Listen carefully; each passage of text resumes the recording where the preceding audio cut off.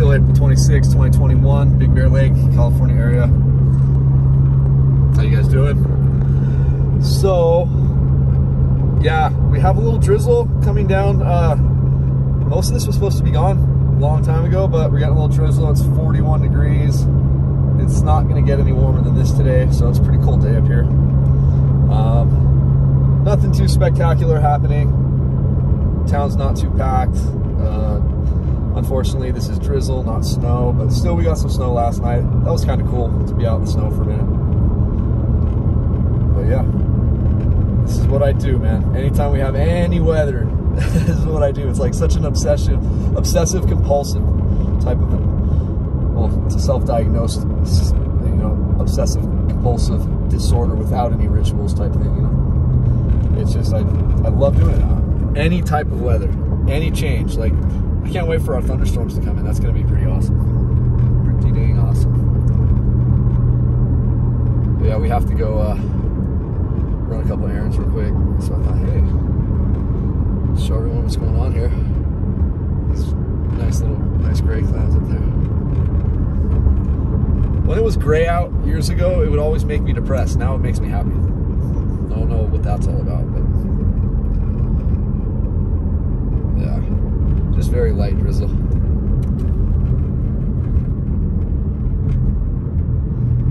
Anyway,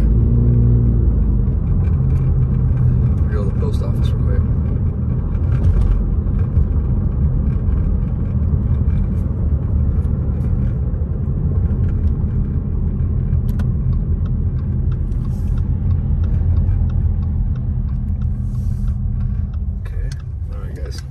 Hang tight. All right, we just finished at the post office, and we're going to the village. Yeah, I know this is like a redundant drive a lot, but it's a small town. What am I supposed to do? I thought that was a little animal rolling across the street there. Anyway, yeah, we're in the village. It looks like it's somewhat busy.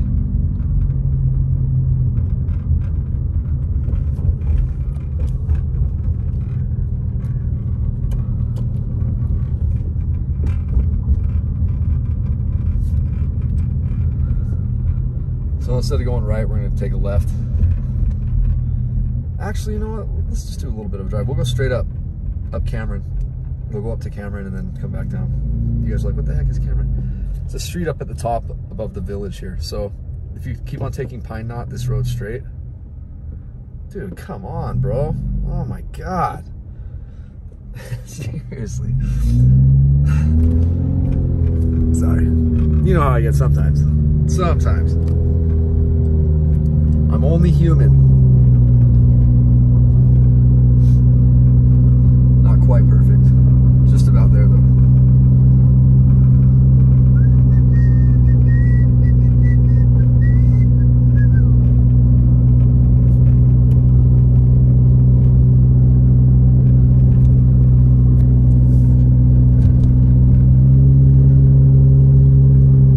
Pine Knot Guest Ranch. That looked nice. You can't see it now. I've never really noticed that. It's another place for us to stay, so we're gonna have to stay there. That's cool. I wish you guys could see the view behind me, but we're gonna turn left here and then come down. The only place I ever got stuck up here was coming up here. Someone got stuck in the middle of the road while I was on this big downhill area coming up, and like they just stayed in the middle of the road. I have it on one of the live feeds. It was Thanksgiving 2 years ago. It was crazy. It was crazy. And then funny enough, like the person who helped me happened to be someone who watches this channel. And so he was super stoked. He was like, oh my God. So he was a big dude, and he like literally pushed my car out of the freaking snow berm. I couldn't believe it. I couldn't believe it. So that was cool. But yeah, it was right, let's see. Okay, I think I started to see him right over this little hill right in the middle right there, and I'm like, uh-oh. And I kind of barely tapped the brakes, but I lost control a little bit, and I was gonna hit them, so I intentionally turned to the right here and went into the huge snow berm so I wouldn't hit them. So it saved us both, but I got stuck and I was not happy, you know.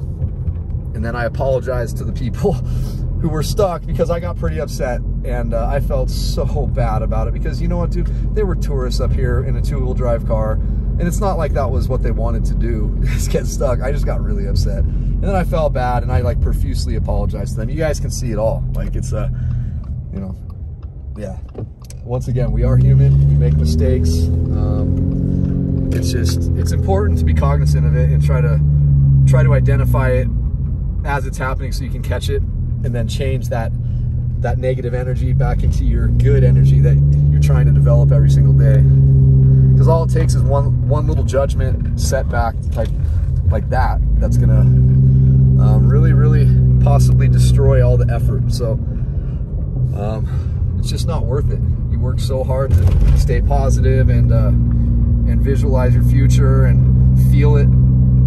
Like you just can't have negativity come in, and it's not easy. Like, even a long time, I've been doing this a long time, and like I'll go weeks without doing what I should be doing, and then within those couple weeks I feel exactly like I used to feel, like just horrible, miserable, down.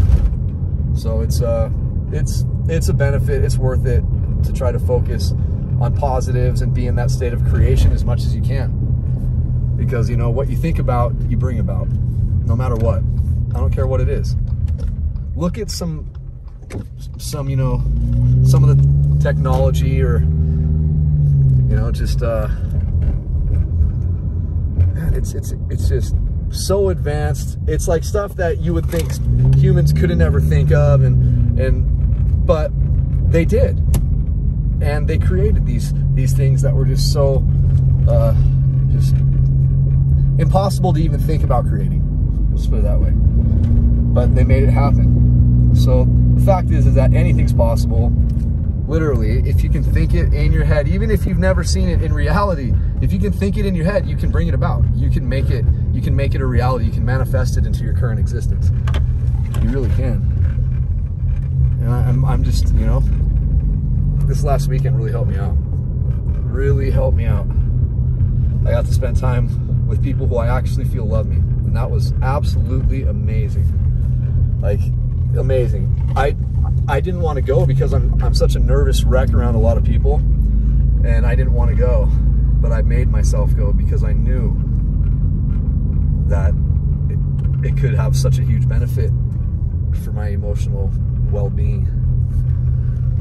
And so, for me, I jumped out of my comfort zone and took that big risk. For me, it's a big risk because I just don't like being in groups of people.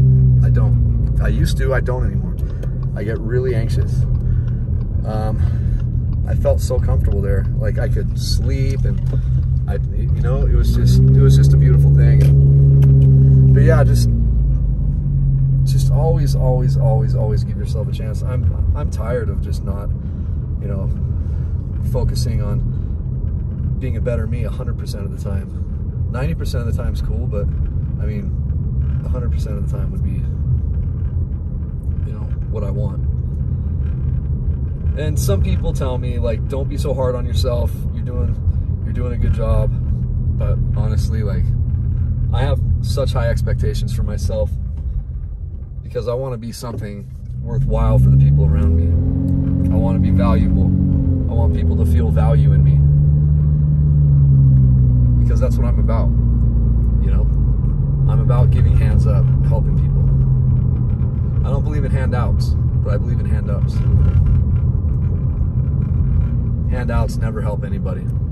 All you're doing is just enabling them, making it worse, and then somehow pointing the finger at other people who don't want to enable people because they actually want to see them grow, and making them feel bad. So if it's like you need to get rid of your sins or something, like, go to church. But enabling people is not good, you know?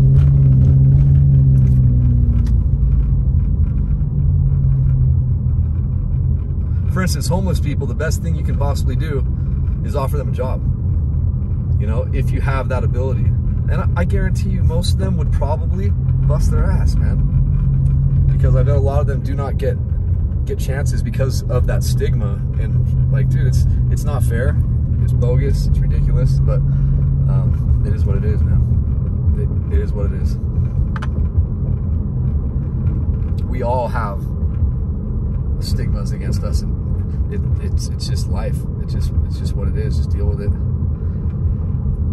But unfortunately, people try to be offended as much as they can, and like, dude, that just takes so much energy. And the bottom line with our health, all human beings' health, is the only thing that causes any kind of imbalance in our body to create illness, stuff like that, is stress.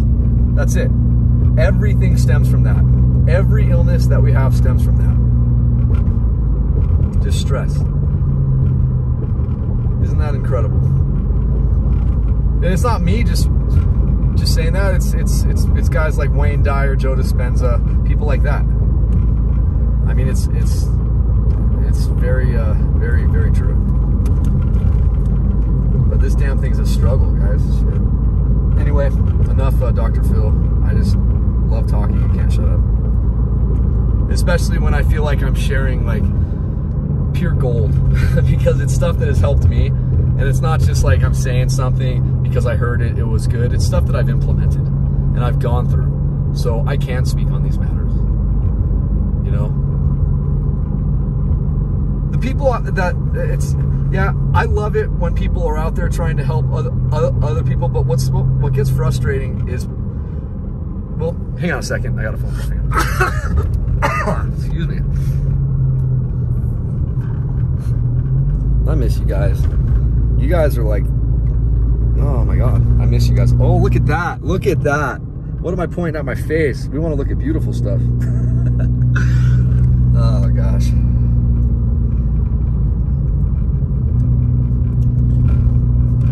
Seriously, dude, this weekend was so much fun. And I met like the most beautiful girl. Oh my God. And she's exactly my age, like 1 month younger than me. You know when you hug somebody, it's like super, super tight, and it just feels like so warm and just like, I don't know, like you're in that fetal freaking safety position. Like it's just, man, it was just, I don't know, man. As soon as I hugged, it was just, wow, that's just such a good feeling. But when you're hugging someone, when you're in the middle of an outer body experience, like, yeah, it's sensory overload, and it was amazing. Like, I'm telling you, dude, just the touch.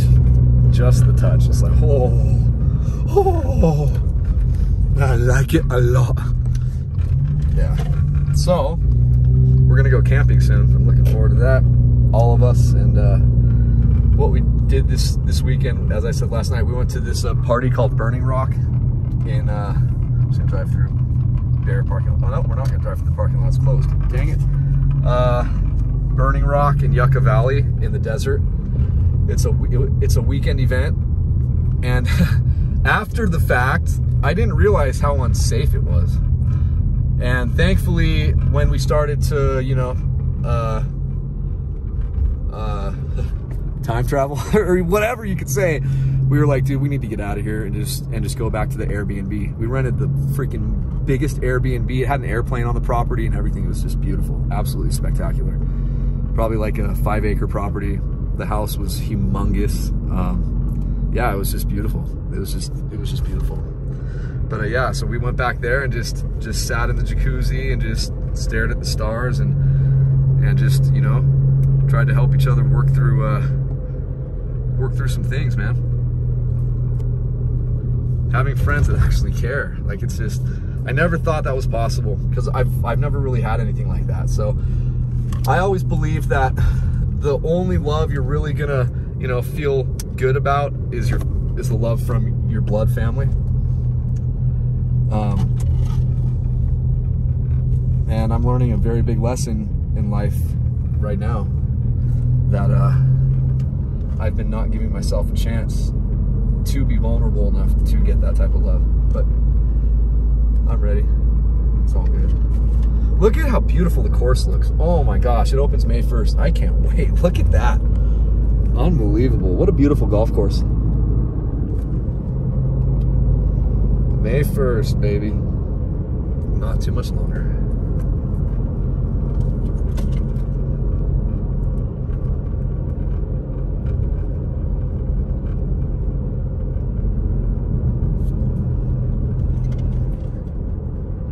And then I suggest a lot of you who come up here, even without kids, our new location for the zoo, I've heard good things about it.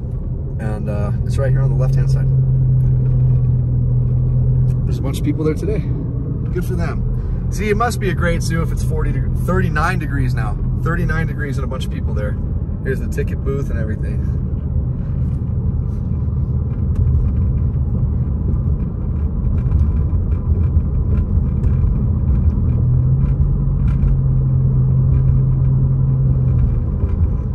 Anyway, I hope you guys have a good day. Hang on a second, I gotta take a call again.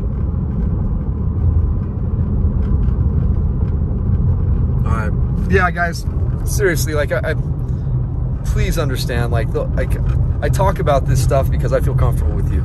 That's it, and I just want to share my experience, strength, and hope with you guys. That's it. And if I can help you guys, then my job is done. I love you all, and have a great rest of your day.